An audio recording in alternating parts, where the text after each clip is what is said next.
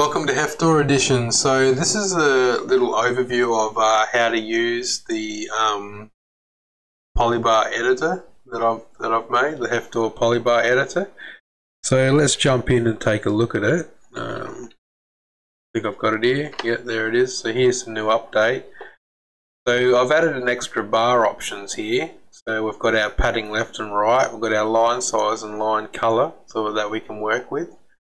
So let's take a look at that, shall we? So that's my config I'm working on, and I'm running BSP Window Manager.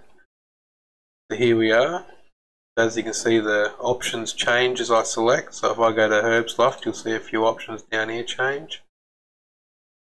So they change on selection, so you can always change what needs to be changed. So here, if I, as you can see, I'm not sure if you can see really well with the background color, so what I'll do,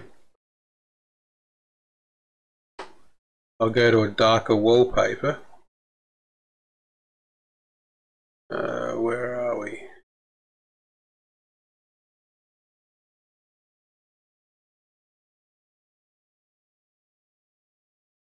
Let's go to that one. So now you can see the blue underscores. So if I change that to say 5 and apply config, see now the big thick lines that you got under there, or we can disable it completely using the toggle on the side here, and that'll get rid of the lines altogether and you won't have anything. So I've got dual screens, so my tray is currently on the other screen. But we can enable it, and I like it at around about 2 pixels. So we'll go OK. And here we've got module margin right. So this is the spacing between the modules. So if I go module margin right, say 8 pixels, we should have big spacing there now. See how big the spacing is between the modules.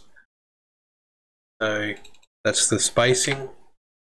You can apply as you go, make changes and that kind of stuff if you want.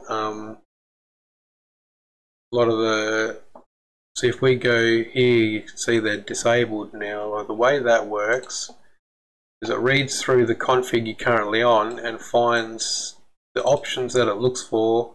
If they have that little colon there, semicolon or whatever it's called, they have that there, that represents a comment in the polybar config, and the comment means being disabled. Means the that option doesn't get read at all. So in here, if it finds that, then all our toggle does is adds the colon at the start of the command or the start of the option to represent comment to disable it. And then if you want to enable it, you toggle it and click apply, and that will be removed from it.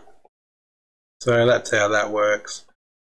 Unfortunately, you can't click make a change, click make a change, and click make a change, and then apply the whole thing. It doesn't work that way. So the way it works is when you click apply, it'll read what's currently selected, module right, center, or left. So if module right selected, it takes everything that you've been selected here and then adds them to the corresponding one. So module right, center, or left, and that's the one that gets edited. These options here are actually universal, so no matter where you are here, these will always be applied no matter what. So even if you make no changes, they still get reapplied anyway, so it doesn't really matter. Yeah, so that's how that works. And so the padding is I can't remember what the padding does. Let's throw 10 pixels in padding left. See what that does. Oh yeah, that's just how far from the edge it is. Yeah. So I like it having 5, nice spacing. There you go. Now you've got a smaller gap on the edge of the screen. So yeah, you can change anything you want. The color doesn't matter at this point because the color gets set per module. So the line color doesn't really matter on here because the line color gets set per module. So if we come down here to CPU graph, you've got the format underline, and it's got the color right there. Format underline is set by the foreground alt color. So yeah, so the line color is pretty derivative option at the moment, so it really shouldn't be added there, to be honest, but I'll put it there just in case. So if you've gone through your own configs manually and got rid of all the underline colors, so they're set by the base color, then yeah, go for it. Change your color here if you want, and yeah, hopefully that works out alright for you. But that's the basic overview of it. So here we're on the module right. Say I want my volume before Discord, then I'll just copy volume, get rid of it, move to the end, paste, put a space there between them, and then click apply, and now we've got Discords after the volume. So that's how that works. Yeah, it's pretty nifty.